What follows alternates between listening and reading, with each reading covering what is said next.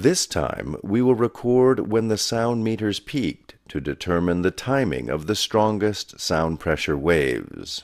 The original digital sound recording contains very significant peak events of short duration, typical of drum beats and high-speed, high-power explosives.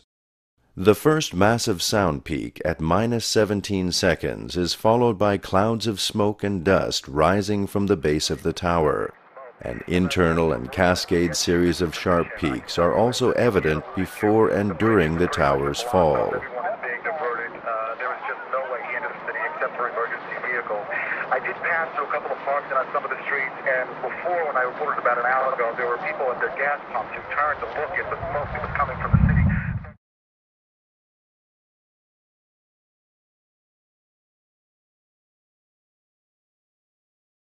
The smoke that was coming from the city.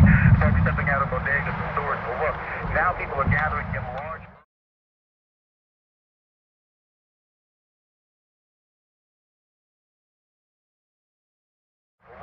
Now people are gathering in large groups. In fact, in one corner, I saw a group of people actually holding hands and praying.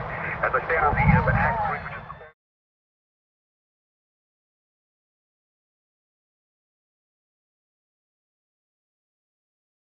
As I stand on the Manhattan Street, which is closed, it is open to pedestrian traffic. Some people are walking around.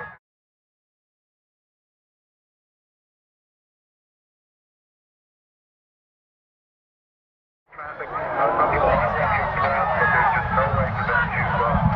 As I look out, something.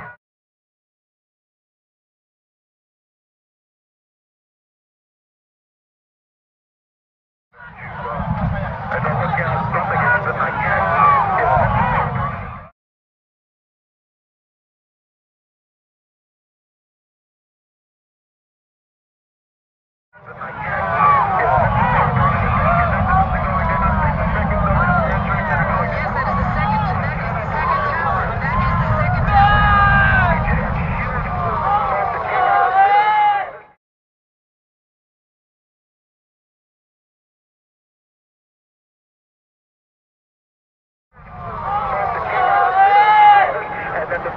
Disappearing in the smoke.